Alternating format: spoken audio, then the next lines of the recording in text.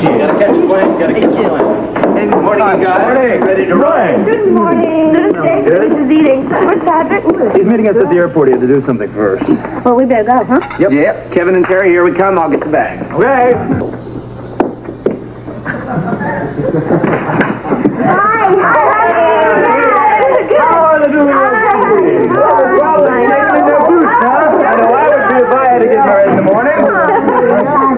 Yeah, knowing you, you'll elope. Well. Oh, this is nice. I have been practicing my wedding strut, and I'm going to be the best giver away of the bride you've ever seen. You're going to be the only one who's ever done it wearing those nice boots. You bring up those pants. Kevin, how you doing? Right off your face. How's everything going? Fine. Yeah? You sure? You look a little spooked. Wouldn't you be if you were in my shoes? Lady, I'd be under the table. Well, I hope we didn't hold up the rehearsal any. No, it'll be this afternoon. Don't worry. Good. You look great. Thanks. Hey! What's going on? What are you talking about?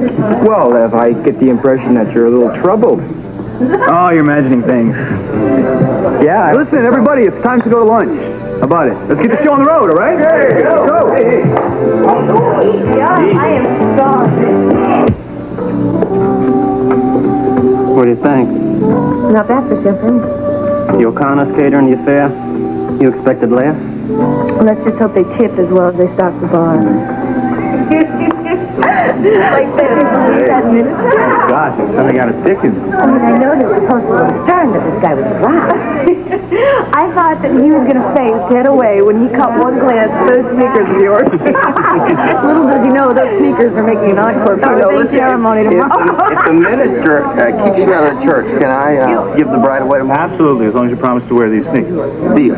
Jake, why did you wear those sneakers? I was breaking them in. Well, tell me, how did Terry feel about it? Oh, she seemed fine about it. She loved it. She say something? No. I thought she was a little bit nervous, though, during the rehearsal. Kevin looked that way, too. Yeah. What are you guys talking about? Don't you think she looked a little tight? You mean like drunk? No, nervous. I don't know, I was wondering the same thing, sort of. It didn't seem like either of them wanted to be in the church. Oh, come on, that's nervous jitters. Marriage can be a great trip, but waiting to take off can be hell. Maybe we should stay grounded for a while, huh? No way, I have no intentions of missing that time. Can't we just go standby? Frisco, you gave me that your word I intended. Yeah. Me and my big mouth, huh? Oh, Jake, hold on to those shoes. I may need to borrow them. Sure thing. After the wedding, though. It was a wonderful rehearsal, wasn't it?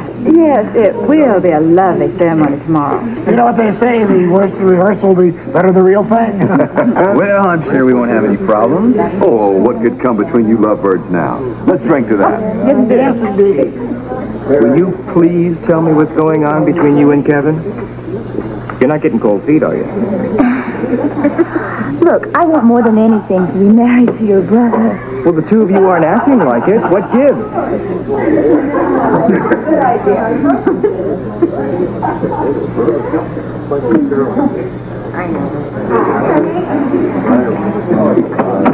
Frisco, none of the ain't causing any trouble for Kevin and Terry.